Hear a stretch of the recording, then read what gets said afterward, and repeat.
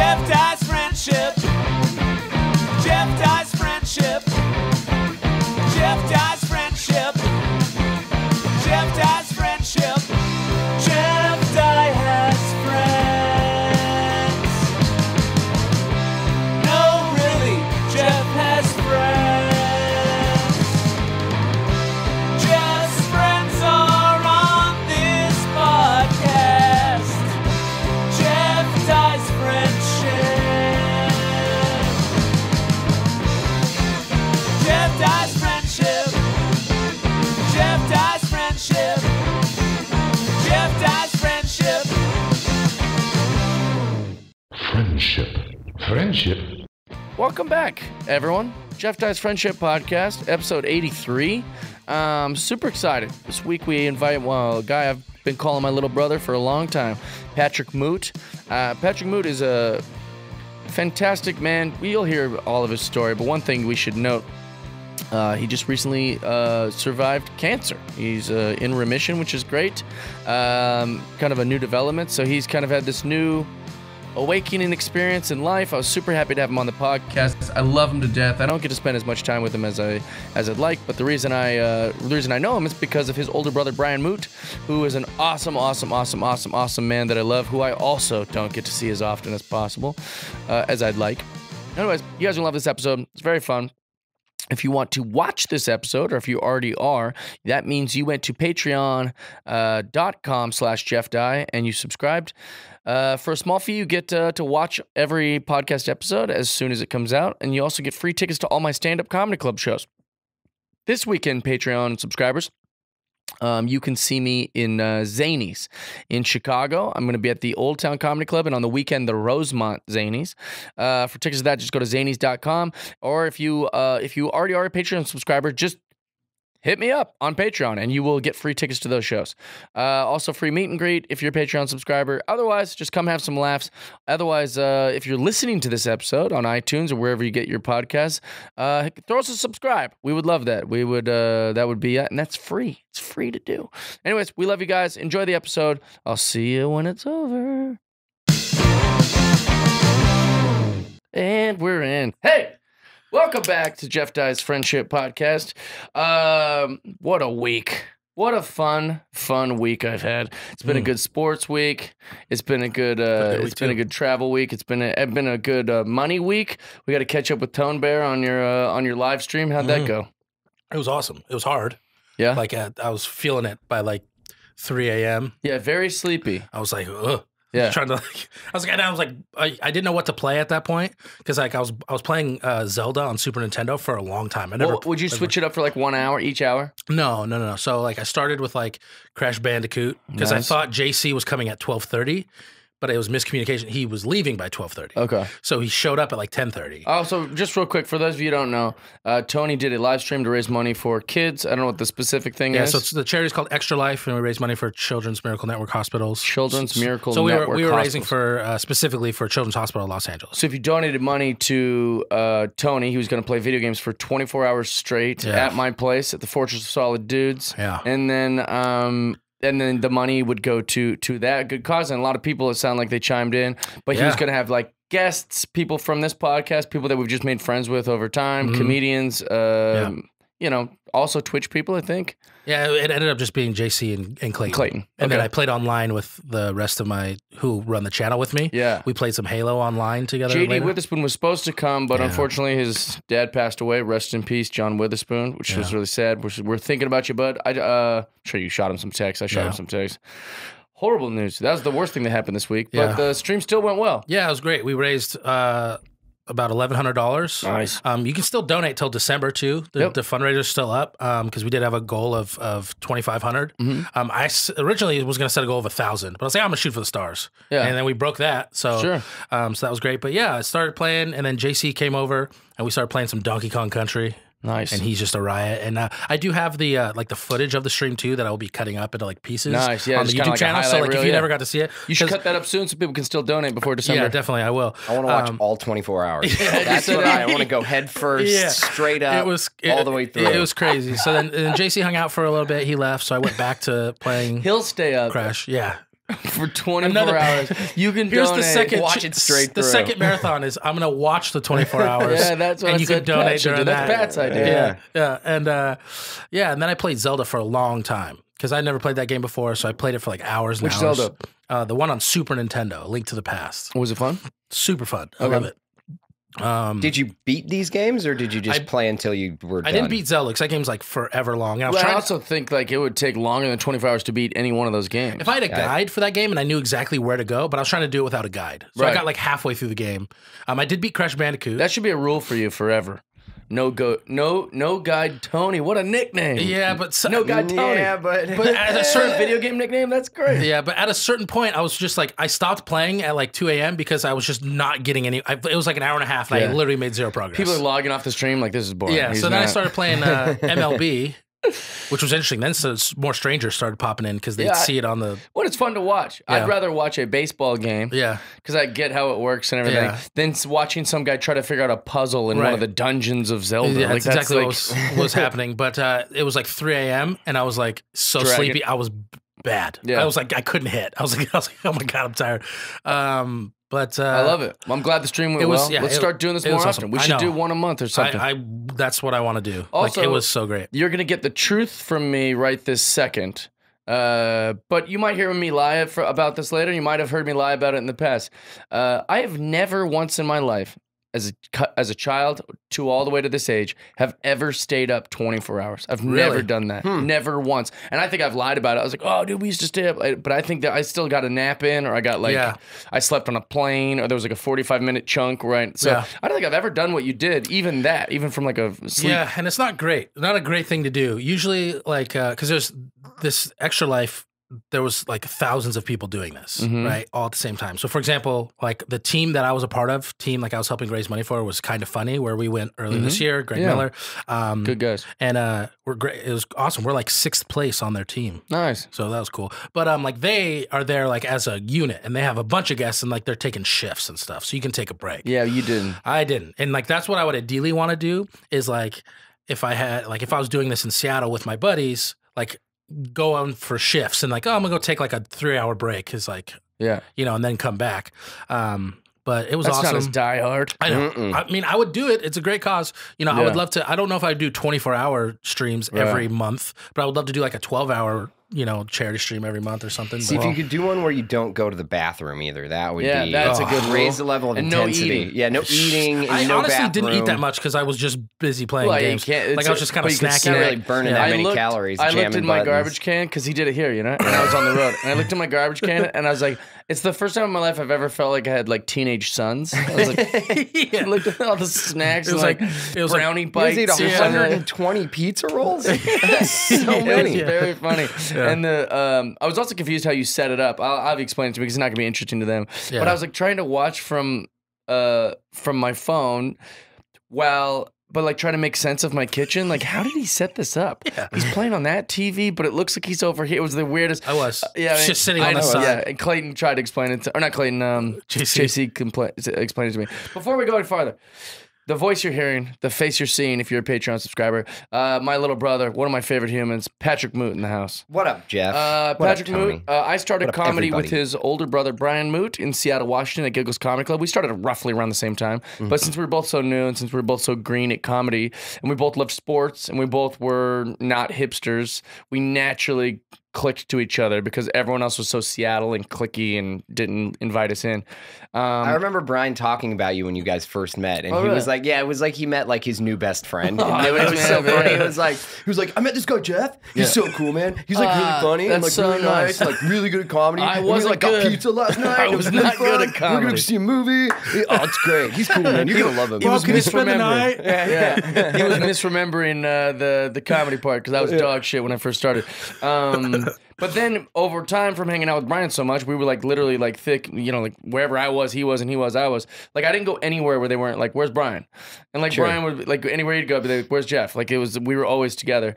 But then I met your mom, I met your dad, I met you, I met Killian, I literally like met all your cousins. Like it was like over time, I just kind of part of the Moote family. Yeah, you lived with my grandma. Yeah, like, Jeff lived with. She had no idea. I lived downstairs.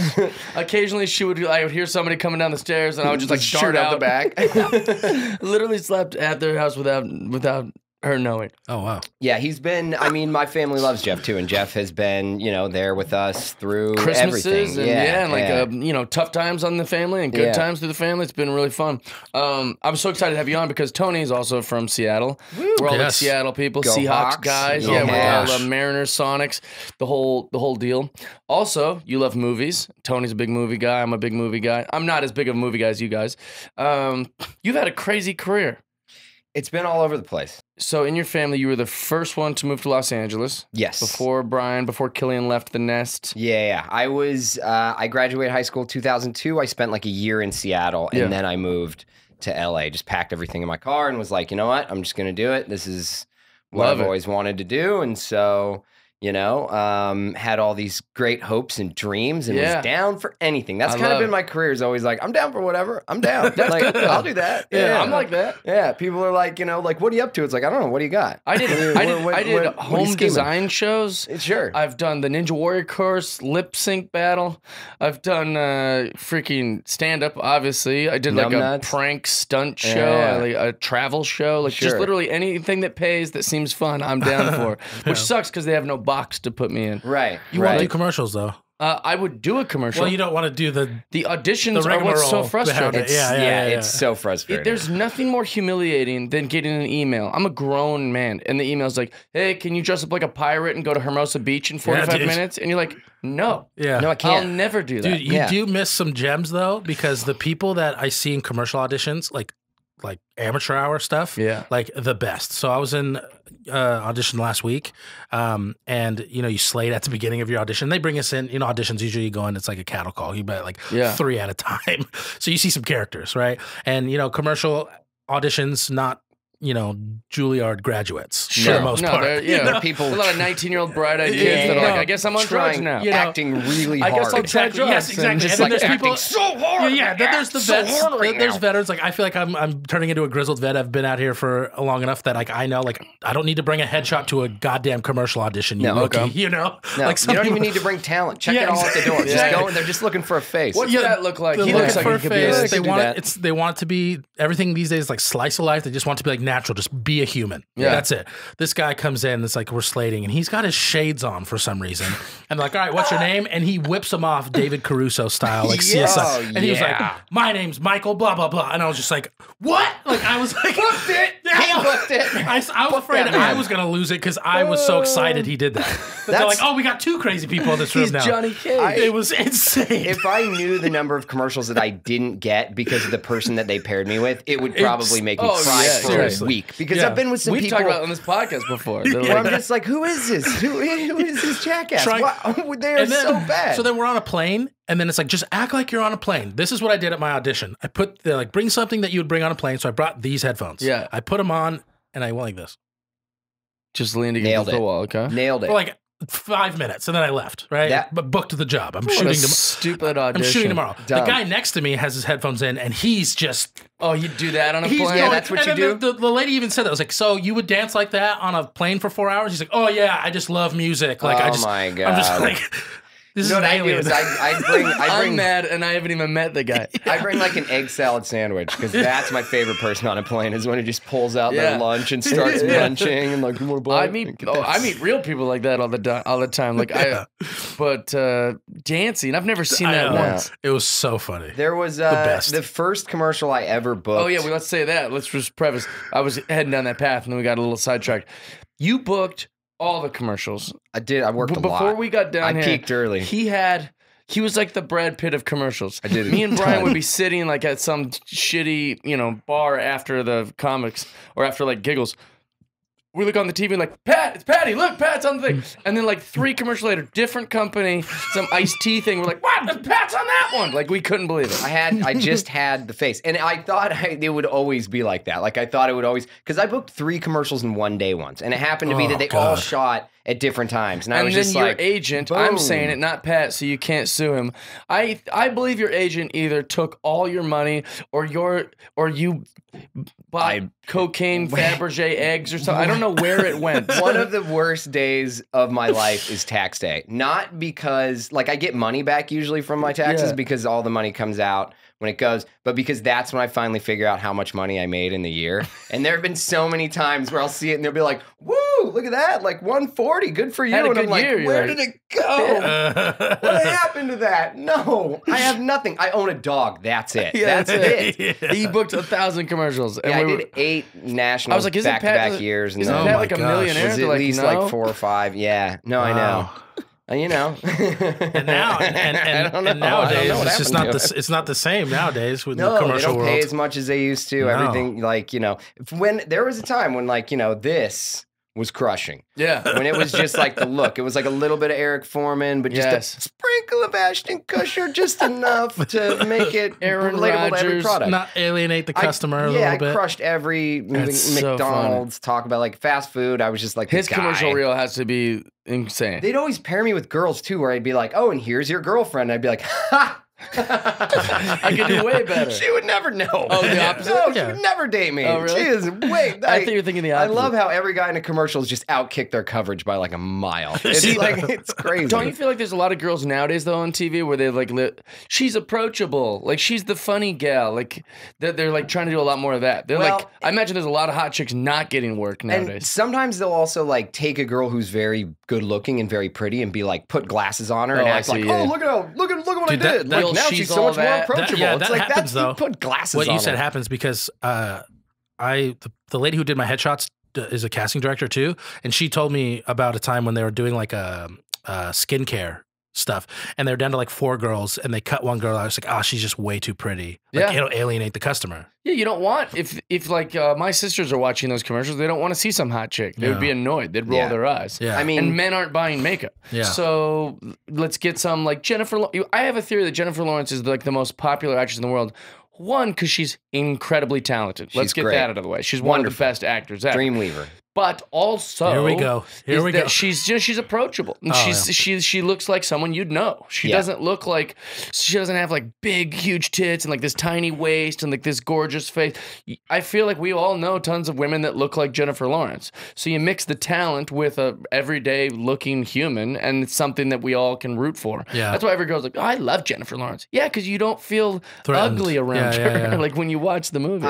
That's kind of how when people ask me like, how do you get through the industry with all that kind of like, negative feedback and all the no's and everything like that. I just assume that they didn't cast me because I'm too pretty. That's and it doesn't hurt that bad. It doesn't hurt as bad. I guess I'm too pretty for that role too. I guess I'm too tall. Yeah, that's what I do. I've been too pretty for every commercial audition I've gone on this year. Every single one. They wanted some ugly guy. It's pretty good feeling. Yeah. Kind of like it. Pat, they booked Ryan Gosling. I don't understand. You're like, well, I was too pretty. What a fucking uggo, right? How ugly is he? Not as good looking as me.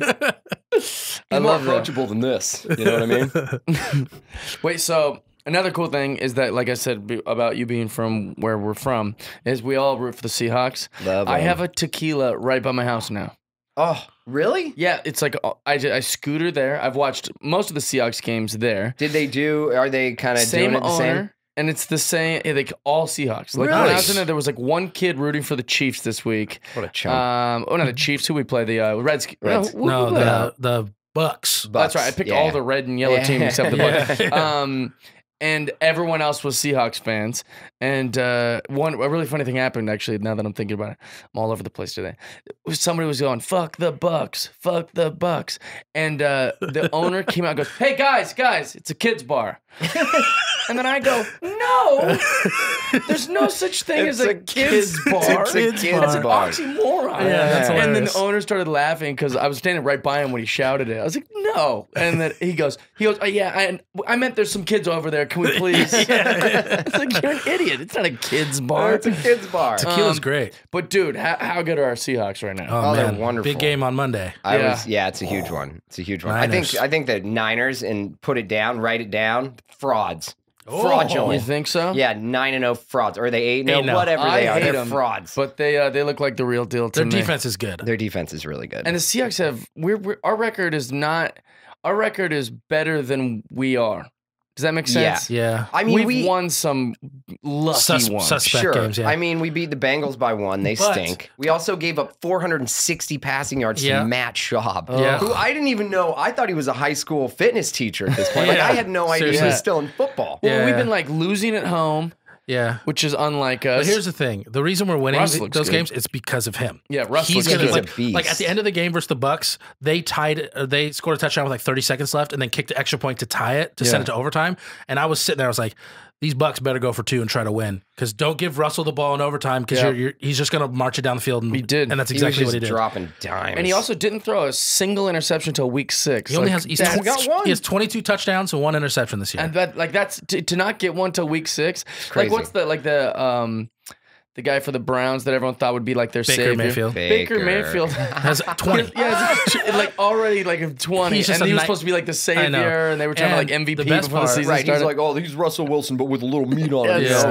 stupid. The best part is we got Flash Gordon coming in this I week. know, Josh. I love it. Very excited. I mean, boy. Tyler Lockett is right now putting up a season that's like he's at like 700 yards and 6 touchdowns right now. Yeah, I mean, he's DK going for like Metcalf is I was gonna say that should be huge. MVP is DK I Metcalf. love Like DK. he's having games, And he's getting better I love every him. week. It's and insane. then now that you got Flash Gordon, like who do you cover downfield? DK or Flash? Doesn't matter because we got both. I So want it's to like, get I want to get a DK Metcalf jersey, but I heard they only make them in super muscly, and I don't do that. I won't Yeah, fill it yeah, out yeah. right. They only make it for him. You know what? Dude, I that guy's wear a every game monster. now. He's a beast. Because you know, like I'm not unlike any other sports fan, where you get the jersey and the player either gets traded, or the player like I have an Earl Thomas jersey and I can't even look at it. Yeah. I just go, God, I can't even look at this jersey, and I wore it with so much pride before. Yeah. And you know, we all make those decisions. My buddy Matt Light, shout out to him. He's never owned a jersey where the player did. It's like a Matt Light curse. Like, and That's why I only went Russ. well, but here's the thing. I knew he'd be around. Russ might break our heart eventually. Yeah. But here's the thing. I've been wearing Blitz. Yeah, there you There go. you The go. Seahawk. I have That's Blitz, and it makes me so I'm happy. just stubborn. I'm still wearing my Joe Jaravicious jersey because I was like, I paid for Joe this, and I'm not wearing it one season. Yeah. Okay, I paid for it. Yeah. Put it next That- to the that Deion actually Branch jersey. and- flirts into an area of like, is he just rooting for white guys? But that's You're gonna always stick fun. with the Jaravicious. When you go, All right, when you go to whitey. when you go to a game and you see a Joe Jaravicious jersey, or you see like a Hushmanzada, Yeah, I and chuckle. it's always like kind of Jerry a fun. Rice. I chuckle. Jerry Rice I don't is know cool. if they're funny or cheap. Yeah, exactly. I Yeah. know. I got a It's loaf of just stubborn. Tatupu. It's like you pay the money for it, and then they're gone the next season. It's like, I don't care. I'm wearing it. I'm Yeah. wearing it. To be For honest, how long? there's Forever. no Seahawk jersey you could wear that would upset me unless it was made in China. We know who you are. yeah. Those jerseys don't match the color. They've got busted out. I mean, it doesn't matter how broke you are. Do not wear those Chinese knockoff Seahawks jerseys. They drive me insane. I've ordered one before, and then like somebody put it in the dryer, and I was like, no, it's like kryptonite for this piece of trash. I like pulled it out, and the numbers were falling off, and yeah. it was all tiny. It was like, oh man. I probably see one once a week at least at that bar. They're like someone comes in and he's like, dude. It's fun there. Like I've only been in the one in Hollywood, and a few years ago when we beat the Vikings in the playoffs when they missed that field goal at the end of the game, I was watching the game there, and just how we're just like, oh, I can't believe we lost this game. I think I was there too. Actually, me and Pat used to go to the one in Hollywood pretty often. Yeah, so me, my buddy Aubrey, and then this guy Will all met at Outpost one day, like 6 or 7 years ago on Cahuenga. And we were there and we were like, man, this bar stinks, because it does. Yeah. Gone now. And he was like, hey, I know some people at Tequila, and I know the bartender there. And that's who he was talking about. And he was like, she's from Seattle. We should go watch it up there. And I was like, sweet. Who was it? Kristen. I don't remember. I'm trying to Kristen remember. Hardy. I Shout would have out. remembered. Yeah, she's great. You'll recognize her Yeah. when you go in. Tall girl, dark hair, really sweet. Go up there and she's like, we should just do this every weekend. And so that's how the whole Tequila Seahawks thing really? started. That's I was awesome. an original. Got That's the 12 great. tattoo. Attaboy. We got like probably about 15 people to all get that tattoo. That said, have not been there for a game this season. Oh, really? Dude, Yeah, but they're those bad, moments, fam. like just like we were on the edge of defeat, season's over. That was the and then best. and then they miss a field goal and we win the game, and like just the euphoria, That was great. especially That was- with a bunch of other fans. Wasn't that against the Vikings? Yeah. Yeah, it was Blair Walsh, I watched think. that. Yeah, it was Blair Walsh. Yeah, It was like and then 7 we degrees. signed him in the offseason. I watched that at Fox. What's with our kicker, dude? I know. Oh, Myers. What's with all kickers? How did this all of a sudden become the hardest position to play in football? You know- Like, I don't know what's what's rough wrong when, with extra you guys. when Vinatieri's missing game-winning Oh field my goals. God. You know that it's like, ooh. You know what's weird is like, and you guys I know can he's old, but- disagree with this, but in my memory of being a Seahawks fan, the reason we love Russ so much is because we've just never had a quarterback that we loved. Yeah. Like Hasselbeck had one good year where he was really nailing it. And And even he a lot of still people said, but we before want the that ball and and we're after going to that- score like an idiot. I know. And we used to Well, boo that was him the we year used- before the Super Bowl, Yeah. but I remember chanting Dilfer. Yeah, we blew him off the field, chanting Yeah. Dilfer at Husky Stadium. I We used would to, chant we used to call him Dilfer. Hasselsack for like Yeah. 3 years. My dad still won't Give him credit. And that was our Hasselbank. best quarterback since Jim Zorn, who played way before we were born. Yeah, we had to go through the John Kitnas. The Rick Myers. Yeah. Dude, I see, there used to be a Rick Meyer jersey at a bar at the LAX. Oh, really? Up there. I'm like, why the fuck is there a remember Rick? that. Take I that remember I was like, seeing why is that. there a Rick Meyer jersey? Well, that's why we fell in love with Russ so hard. Is because Yeah. Russ is so good right out the gates. Took us to 2 Super Bowls back to back. Like, so now we're like in love lust with Russell Wilson. Yeah. However, the opposite is happening with our kicker, where we've famously had great kickers, like reliable punters, reliable field goal kickers. Hauschka, Josh Brown. I'm trying to think. John Ryan. We've always had like kickers that we can rely on, and then this is happening. Yeah, Blair Walsh, Janikowski, bad Yeah. year. Oof. Myers. Yeah, it's really, I can't think of like a really good kicker right now. Like, I mean, In the and league, just in general. Justin Tucker. He's I'm the only not, one. And he even missed on Sunday. And he's the the most accurate in NFL history, and even he missed on Sunday. Let's get Vanderjack. Why don't you come out of retirement, Vanderjack? Come play for my Seahawks. He needs his jersey. I'll get you a jersey. Yeah, I don't understand. I'm also I'm not good at it, but I'm a gambler. Nice. And I cannot tell you how many times a missed field goal has absolutely screwed me this year. Really? And Vinatieri missing that one, I almost punched a hole in the TV. I was like, what is wrong with you? And he didn't just miss it. And then everybody's like, well, the laces were in. It's like, he's a grown man. Yeah, I don't but care it's what his true. laces were. He just cost me $300. Yeah, and he kicked it out of bounds. Like, Yeah. it didn't even, like, it barely made it out of the back The of the end holder zone. needs to get the laces out, though. We I all know. seen What- Ace Ventura. I know. Holder. It's not the kicker's fault. They're little footballs. Dude, Unbelievable. Laces out, bro. What a laces sports out. nut, huh? So this is something I've been. I went on a drunken tirade around some other friends of mine, and I was like, "Oh, we should talk about this on the podcast." I think tanking isn't a real thing.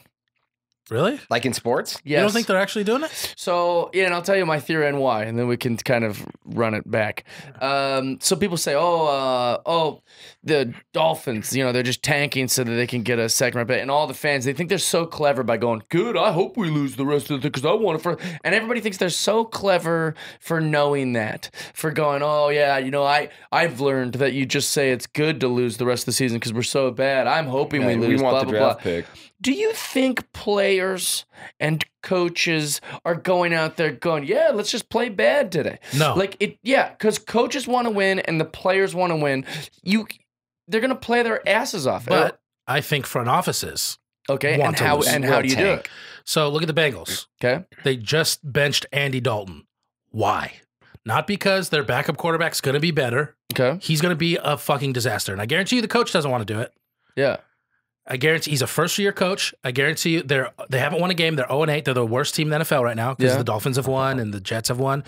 So the front office is like, hey, you're going to bench Andy Dalton and we're going to play this schlub who's a rookie and who's going to be awful, and then we're going to get a better quarterback. Well, but Andy Dalton lost those games. He's a bum. But you can't. But he's the best bum they got. Exactly. You can't tell me that this guy's going to be better. Like if they're trying to win games, He's 0-7. That's know. a pretty good excuse to bench your quarterback. Say, let's try this young guy. We've already lost this season. Let's just throw this young guy. They've had injuries. AJ Green's been gone. He tore us up. Andy Dalton tore us up. Okay. But you just can't tell me that the choice to try to win is to put this guy in for Andy Dalton. It's only going to get worse. But if this guy's losing, right? and you've got a question mark on your bench, the season's pretty much a throwaway anyways. Let's just try that question mark out. Let's see if this kid's got some, Anybody. and those kind of things happen. But what the reason, especially because this is Andy Dalton's last year on his contract, okay. you're just pouring money down the drain by not playing him. This is just some rookie who, if you're going to have a bad season, you're going to go draft Tua or you're going to go draft Joe Burrow, your next quarterback anyways. Trevor Lawrence. So it's not like you're testing this guy. Well, if he had won half the games and lost half the games, and then all of a sudden the front office just says, let's put him on the bench, then I'd say that there's an argument for tanking. They're not tanking in that position, though. They're literally like, we have an opportunity to get the first pick because they're so bad. So they're going all in, I think. I mean, the front office. you look I don't at think it's the players. I don't think it's the coaches. What if they lose every game this season, right? They lose the rest of the game because the front office has some conspiracy to tank. Yeah.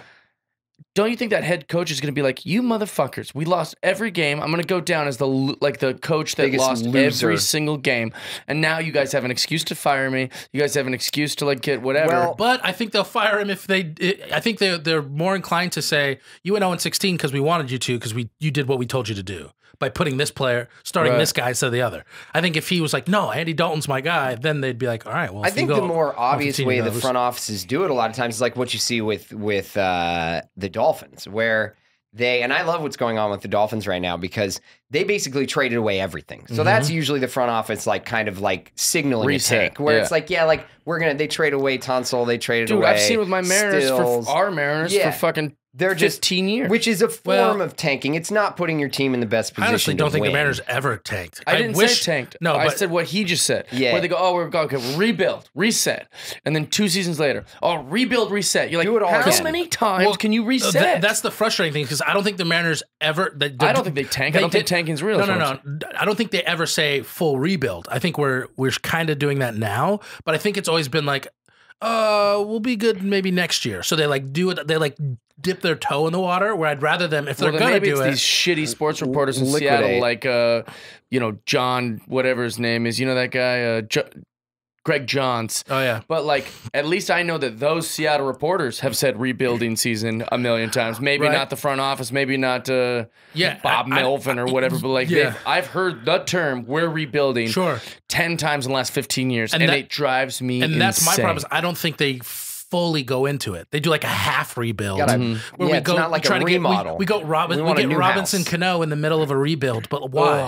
That's dipping your toe in. Signing old players. Yeah, exactly. That's the problem. But now trading we're not really away some of our young guys too, like Edwin, and it's crazy. What I love about the whole rebuilding thing is that no one has ever told. Or when Ryan Fitzpatrick has been told we're rebuilding, he never listens. Like he's made so many teams like better. Like when they're supposed to, like the Dolphins, he won with them last week and like looked pretty good. And I guarantee you they keep him in. Right now, the front office is probably like, all right, easy, dude. Like take it easy. Just chill out. Like you're out there playing like 110%. And we give you nothing. You've got nobody. The players will never give in to a tank. Yeah. No player wants to go and get their ass beat. So I guess the thing is that like, I'm not wrong. Players and coaches do not tank. That's absolutely correct. I don't think so. Organizations tank. Yes, that's what I think. Yeah, and they just, tanking like is kind of a phrase for it, but really like when you take away all the talent and put them in a position to lose, like you know what you're doing. Right. Like you're not doing anybody any favors. I don't like that kind of shit.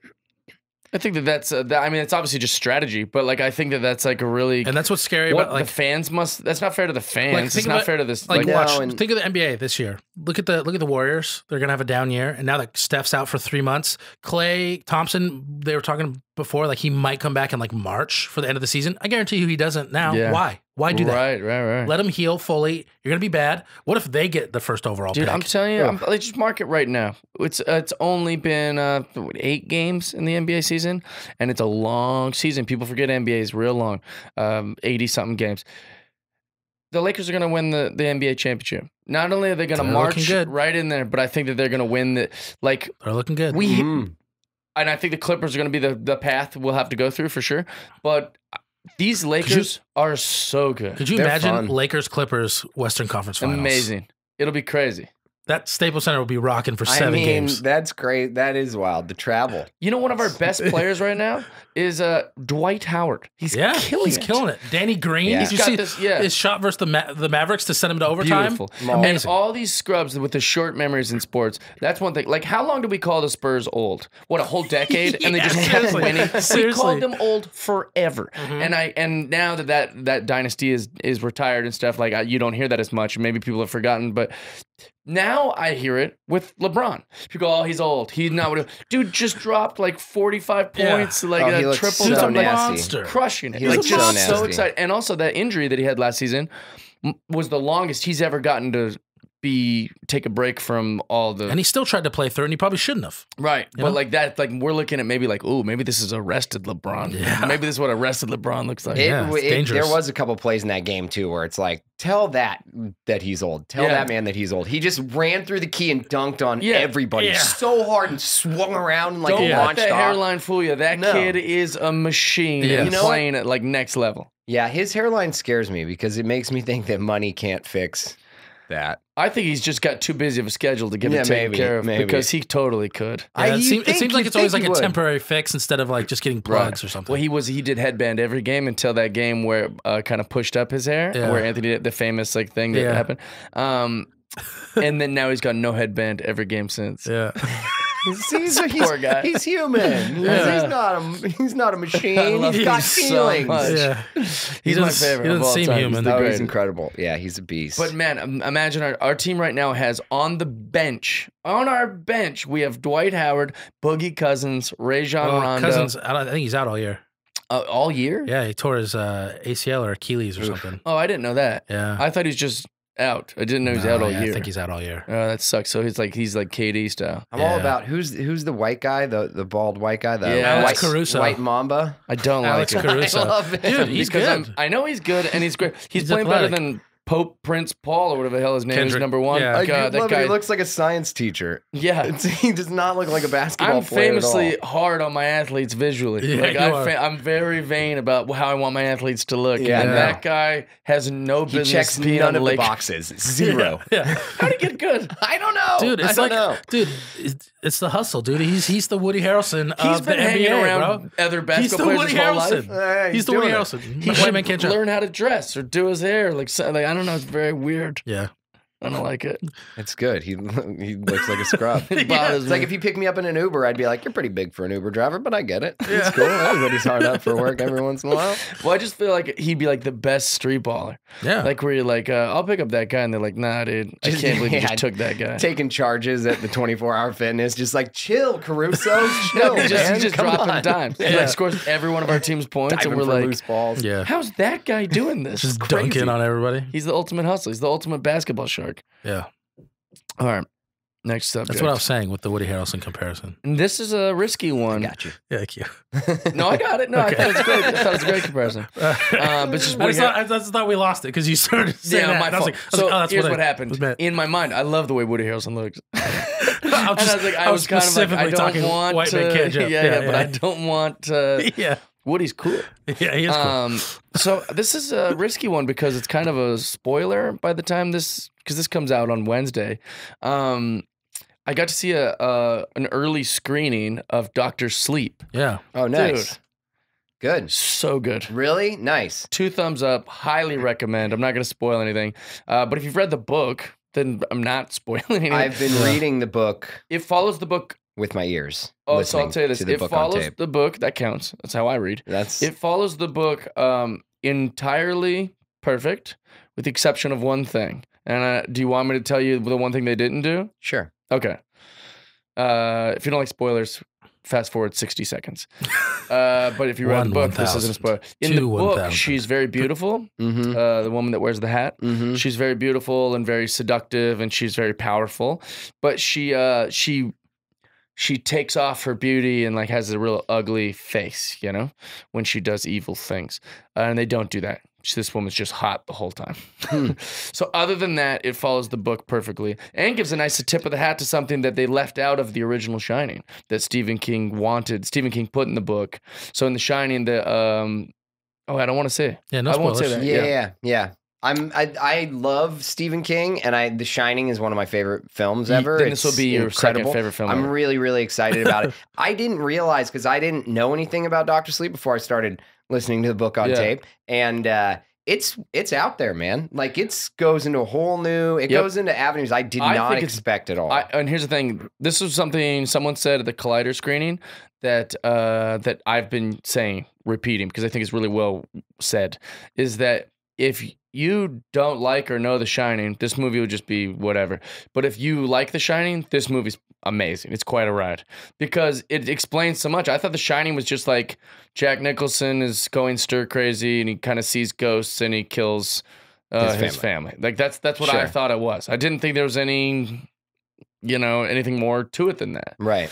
But this adds all these other elements and things, and it's telepathic and kind of monster and type. It made me love The Shining. Yeah. Oh, it's so good. And also, like in The Shining, there's like one setting the whole movie.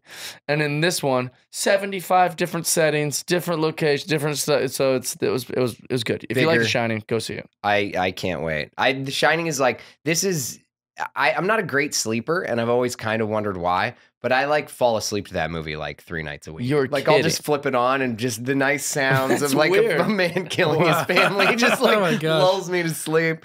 It just feels comfortable. Pat is the yin to my yang when it comes to movies, though. As far as like about our movie opinions, It's very tough to please Patrick with movies. Yeah. And I'm very easy to please with movies. And I'll be like, no, it's fine. And Pat's like, no, it's not fun. Like, whenever, I love it when people are like, you're like, how was the movie? They're like, it was fun. It's like, so you didn't like it. It sounds like you didn't like it. I like all it was of fun. them. It was fun. It's a movie. Like, that was fun.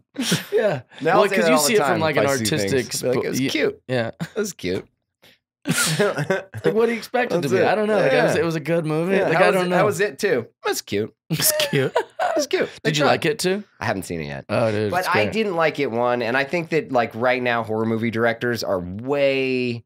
Like, the ones that are hot right now, like the guy who did Midsummer, the It 2 director, like, some of these really hot horror movie directors cannot build tension to save their lives. Really? I like, disagree. There's no tension built. Like, you don't, like, I always look at, like, because I write horror movies too, and I always look at it much like comedy, where it's like, you set up the scares. The scare is the punchline, you know what I mean? And you build to it. And so much of these, like, especially It, the first one, I haven't seen the second one. I will go and see it, though, before I the second one, I would argue, just my opinion, isn't as good as the first one. Really? See, and even the first one, it's just jump scares. Like, I knew I wasn't going to like it in the very beginning when the kid is reaching into the storm drain, and all of a sudden you see its face. His mouth opens up wide. He's got all these teeth. It's like, this is the first 5 minutes of the movie, and you just showed me everything. Yeah. Like, you didn't build any of that. Like, two scary eyes in the dark at the very beginning that early are way more. Then my imagination fills in the blanks. Okay. And makes it more scary. And then you build to that. And if you want to turn him into like a CGI freak at the end, go for it. But build to it, earn it. You know what I mean? Interesting. See, I loved it. I loved every part of It 1. I thought it was awesome. I'll also rip movies apart. I can't get enough of the clown. I'm like, show me Pennywise always. See, I'm like a purist in like the building. Like, Hitchcock is like one of my favorite directors, and he's all about tension. You know what I mean? Like, it's always just about building. And so I'm like a stickler for that. My movie opinions are funny though, because it's like, I'll say that Inglourious Basterds is like one of the worst movies I've ever seen. Not one of the worst. No, I love that movie. No, not one of the worst. The Hateful Eight. Like, I'm very all over the map with Quentin Tarantino, but I'll be like, I'll rip Inglourious Basterds apart, and then people will be like, well, he hated Inglourious Basterds. Like, no, I didn't hate it. I thought it was okay. I just ripped it to pieces. Right, just shredded it. There was just stuff about it that you frustrated should start me. like a movie website where like you post like your reviews on these things, because you know a lot of it. Although I will say, you just you did a buzzword for me. I don't see what is the problem with a jump scare.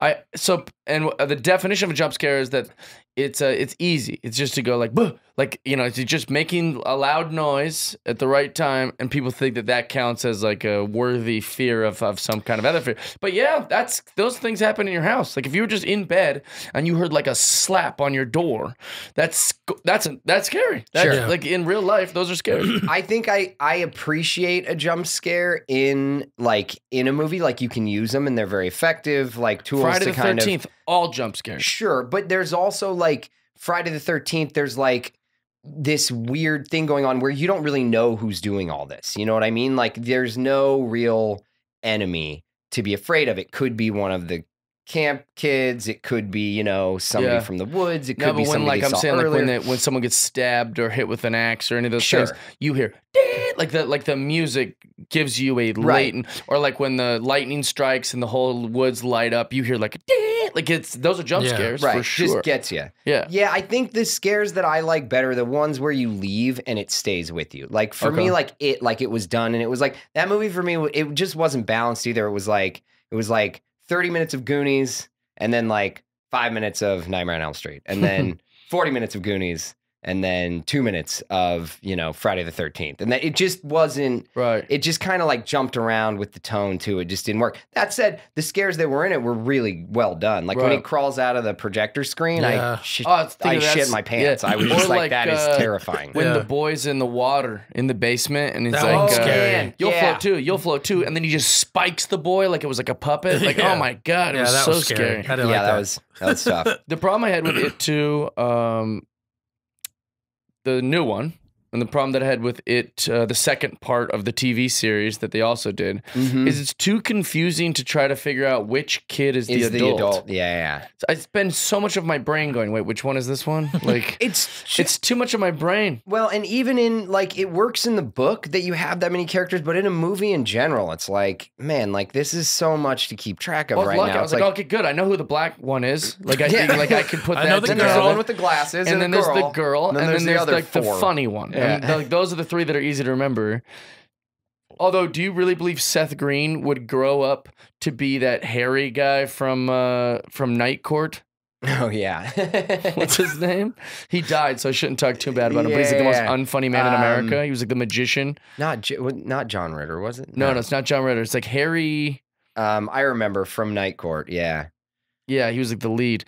He's never said a funny thing in his life, and he was like a successful comedian and magician. But like, so like, oh, Seth Green was the funny kid. We'll make this guy the funny, an older version of him. Like that, they don't look anything alike. Nothing alike. They have different humor. Like it's like the weirdest thing.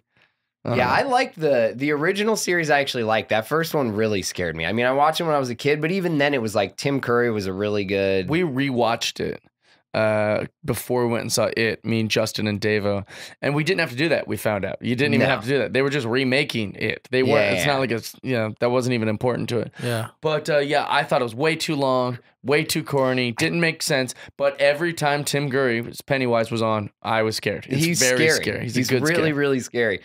Yeah, I haven't seen it too right now because one of the other problems I have with, like, I love a series. Yeah. Like, I love sitting down and binge watching a series and, like, getting after it and really getting in deep. I don't want my movies to be a binge experience. I don't want to sit there for 3 hours in a movie theater. The it's future. Too much time. It's like, even Dr. Sleep, man, I got stuff to do. Dr. Sleep was 2.5 hours, and that was no previews, no anything. The hardest part about that for me is going to a theater now is like, okay, I have to pick a time on the scheduled times that I can see it, and then I have to have the rest of my day clear. Like that's a lot. That's the beauty of the road, though. I'll wake up at like noon and I'll be like, all right, I've got 8 hours. That's what I appreciated. What am I going to do? Of Zombieland is this is a good old 90-minute flick that I haven't seen in in and out. Yeah. I haven't seen it yet. It's good. I could imagine that twice. But so that's technically. Didn't you see it twice? No. Who did I know? Oh, JC saw it twice. Yeah, JC saw it twice. I was going to say, because JC was like, he's like, yeah, it had only been out for like a week, and he saw it twice. Like, how is that possible? He goes, well, I was bringing a girl, and like, I didn't want to get her watch some scary thing. So I was just like, screw it, let's just see this again. I knew she'd like it. That's funny. I've done that with my ex because we would like have a conversation about seeing a movie. And it was one of those things where every time a movie would come on that we'd want to see, she'd be like, I want to see that. And I'd be like, oh, me too. And then I'd go and see it. And she'd be like, you watch that without me? I was like, I can't watch every movie with you. Like, you work during the day. I have time. Like, I can't watch every movie with you. So there was a bunch of times where I'd go and see the movie, and then she'd bring it up later. Like, oh, we can go and see this movie. And I'd be like, damn it. Yeah. And so I'd have to go and see it just again. Just another thing I don't miss about relationships. And you pretend that I hadn't seen it. That it was my first time. Oh, whoa, that was crazy. I don't know if we want to see that one, babe. I heard it's really bad. Like, I heard it's really, really bad. I don't miss about relationships. Yeah. Oh, my God. No, I know. I was talking to somebody about this the other day where it's like, I'm single and I'm happily single. Right. Like, and everybody that I know who's older is like, don't worry, man. Sometimes you just got to stop looking. It's like, no, I have. I am stopped looking. I did stop looking. And I'm actually, it's not a ploy. It's not a trick. It's not a trap. It's no manipulation. I just don't want to be bothered. You're preaching to the choir. Like, that's a pretty nice thing. My girlfriend does not really enjoy TV or movies. Yeah. So I just have the freedom to do whatever I want. I love whenever someone tries to tell me how their situation is different, and they go, well, that's the beauty of my girlfriend. She lets me do, like, she understands that I have comedy first. And then a week later, they're like, dude, like, I can't do that. We broke up. He's like, dude, really upset with me for doing that. And I get it. Yeah. If I'm a woman, I would be just like you. I would say, hey, stop ignoring me. Stop only wanting to hang out with your friends. Stop. You should make time for me. I get why I'm not an ideal partner. I get it, but also that's why I'm not doing it. Sure. I'm very much like, I know why I moved to LA. Yeah. I moved to LA to get into the entertainment industry because I think I'm awesome. Like, I think I'm awesome and I want to share my awesomeness with the world. And it takes a lot of work to do that. Like, it takes a lot of work to be in this industry. It takes a lot of like commitment, time. I mean, it's your whole life. Yeah. And it's really hard to balance that with a relationship. Well, here's just a flaw of humans in general. A flaw of humans in general is that they believe they can have their cake and eat it too. And if they came up with some special circumstance or formula, then they can have cake and eat it too. But you can't. You don't get a great boyfriend who really loves you and respects you, and then all you post is slutty photos of yourself on the internet, and your whole Instagram is just you pushing your tits together in bikini. You don't get both. If you'd like a man who like values you and respects you, maybe post some photos of your guys' relationship together, or get the fuck off Instagram. At the old pumpkin patch. You don't get both. It just doesn't work. You can't be married and then also have like young guys always pursuing you and giving you attention and buying you drinks and taking you things. And in the same way, like, I don't get to have a career where I'm doing all these things and I'm going to all these fun events and all this different stuff, and then also get kids. Like, that's just not how it works. Kids take a tremendous amount of time, and if you're going to be a good dad, big commitment. I can't be out like drinking at bars and being at comedy clubs till 2 a.m. And I can't. But there's plenty of comics. No. Like, no, I have kids, and I still. And you're like, yeah, and you're a shit dad. You're a shitty dad, not around, or a pretty absent comedian. Like, we think you just disappear for 6 months at a time, but they all think, well, why can't I be the CEO of a company and have 3 kids? Well, that's not how it works, Cheryl. You like being a CEO is exhausting, and you're gonna either be a shitty mom or never be a CEO. I mean, I'm happy. Like, my whole thing is like limit responsibilities. Like, I just don't want to have that many things to worry about. Like, and especially like, you know, there's just a lot, like, I'm sensitive. Girls can be mean. Yeah. Like, they can be really mean sometimes. And obviously people can just be mean, but I'm really nice. So like, I've ended up in relationships with people where I'm just like, oh my God, I feel like you're mad at me all the time. They're like, I'm not mad, I'm just being rude. It's like, I know, like, but I don't want sucks. that. That makes me feel bad because you're just rude when you're happy. Why? Don't do that. You must be mad. It's nice to not be in a fight. Like, well, I'm not mad at you. I'm mad at, everyone else. But, you are standing here. And so you're going to get it. That's not good. No, it's terrible. Bueno. Too sensitive. I just don't think I can handle it. And that's one of those things is like people, especially in relationships, they're like, don't worry, you'll find someone. It's like, no, I don't want to. Yeah, quit trying to push that on me. That's what I don't want. I would be really upset if I met someone right now and I was like, damn it, I can't live without her. Damn it. Like, well, don't worry, my plans are going out the window. I know. I won't. That's what's funny about like stand-up is like that. Like, I'll do like literally 15-minute chunk about this subject, about like how like happy I am and I'm in a good circumstance. I feel at peace. I don't feel like I need another human to be happy. Like, I'm good. I'm just because you're not in a relationship doesn't mean you're alone. You have tons of people in your life. And then almost like clockwork, after the show, someone goes, you should meet my friend so-and-so. She's single. Also. Dude, did you not hear just the 15 minutes about how if I meet her, then I'm not single anymore, dum-dum. Then neither is she. Like, we're both like... And even just like the whole, like, I haven't been on a date in so long. I have. I've been on a bunch of dates. Well, and I did go out, like, I like met up with somebody for drinks recently, and it wasn't like a date, but it was kind of a date. Right. Like, I was like, oh, let's hang out and grab a drink. And we met up, and the whole time I was sitting there like, oh God. Oh my God! Like, this is it's too. I'm not. It's too much. It's too much. This is too much commitment. And all we're doing is talking and having a drink. That's it. But I'm already like, oh God. She's like, oh, do you like movies? It's like, yeah, but I don't want to go to any. I don't want to go to any. I don't want to go on any trips. No vacations. I don't want to meet any family. That's hilarious. I just just funny. Drink your drink and I'll drink mine and then we'll go away from each other. People love to feel kept. They love to feel like, oh, that's mine. Sure. Where I'm not. And I spend plenty of time with women. I love being out with women and doing things, but like the second they need to be like, no, I'm the only, like, I can't. I'm out. I'm sorry. And I'm just gonna, like, I can already see you being upset with me. Oh yeah. Well, and also like, I think like this is fun. Why are we ruining this? Yeah.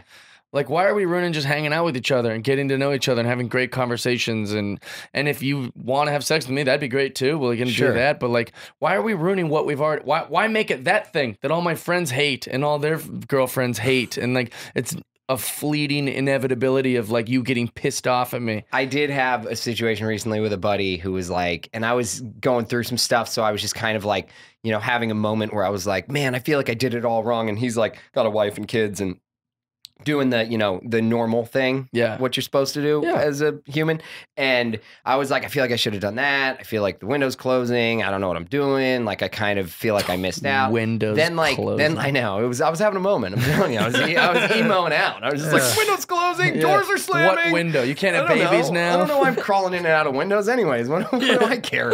I'll use the door.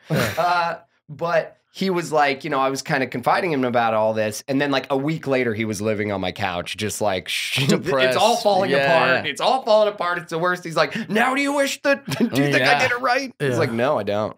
No, I did it right. I win. Famous Jeff Dye Friendship Podcast conversation and quote is, you're going to be lonely on the holidays if you're single. You're going to be very lonely. It's going to be very depressing. And then the rest of your year is way better. Yeah.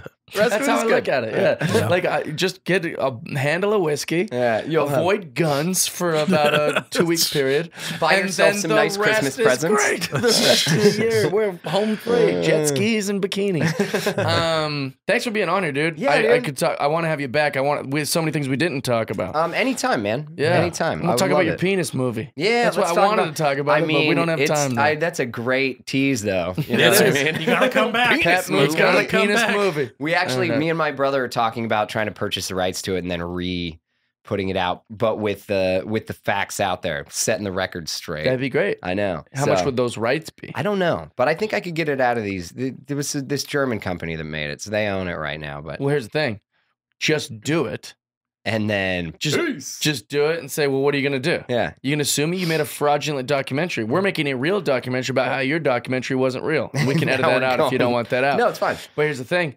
Then they can't sue you. No. Because you can make a documentary. You don't need the rights to a thing if you're saying, I just want to buy the film back and re-release it because right now people can't see it. And still, it is what it is. It's a project that I'm really proud of. It's called Unhung Hero. You can kind of peek around, but we'll talk about the details of it another time. But it's a project I'm very proud of, but it is a very confusing project. And me and my girlfriend at the time watched it, enjoyed every minute of it, and then afterwards we just looked at each other. We're so worried about Pat. We're like, oh why no, would he do that? Why would he make that movie? Like we were like, I told you, I am down for whatever. If you've got projects out there, I'm down. I don't even need to hear about it. Just give me a call time. I can't wait to hear about this. Just send me a call sheet and I'll be there. I love a cliffhanger. We'll have him back real soon. He lives around, and this is the Jeff Dye Friendship Podcast. Thanks, brother. Yeah, thank you guys. This is fun. You got anything to plug? How people find you? Let's see. Yeah, at Pat Moote on Instagram and Twitter. I'm doing some work with a nonprofit too called at Fight CRC, so check them out because they're doing some really good stuff. And I'll be posting about doing stuff with them, doing comedy. We got to get your brother back to the Seattle side. I know. He's so Atlanta side. All these sports, watching him, it's tough. He's very Atlanta. It's very. It's funny tough. though. Now it's like any city he goes to, he goes and buys a hat. He's got like, he's like, yeah, it's a great stadium. He gets very defensive about that. Or no, I mean, I started that problem. I'd always buy him a hat no matter where we went. But he gets very defensive when we tease him about like when he went to Boston, he was like all Celtics, everything.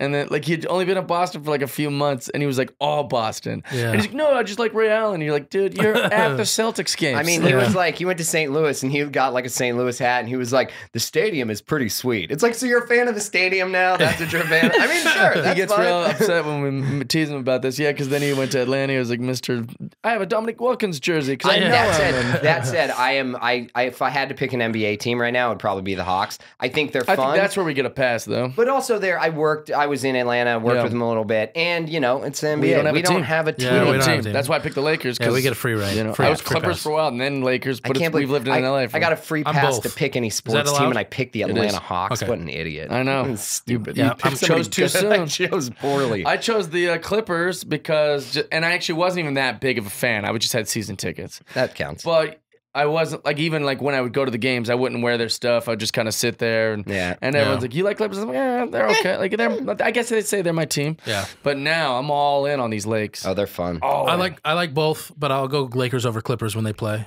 I like that. But I like both. Yeah, I'll take. That's what I'll be. I mean, that's the same as mine. Yeah. We're like Harry Carey. He liked the Cubs and the White Sox. Yeah, sure.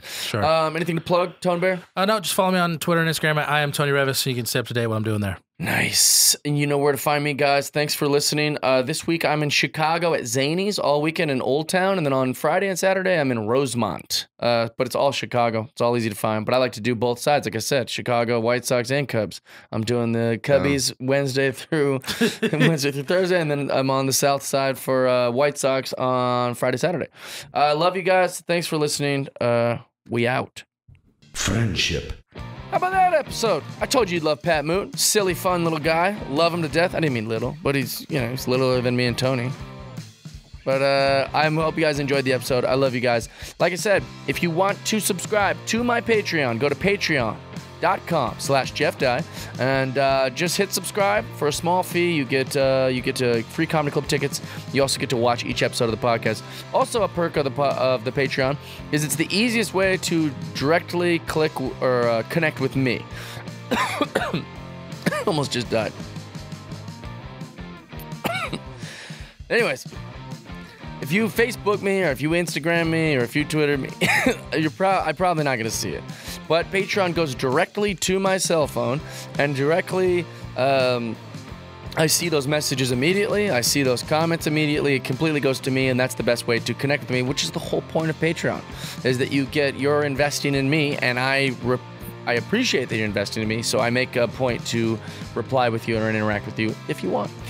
We love you guys. Thanks for listening. Join us next week on episode 84.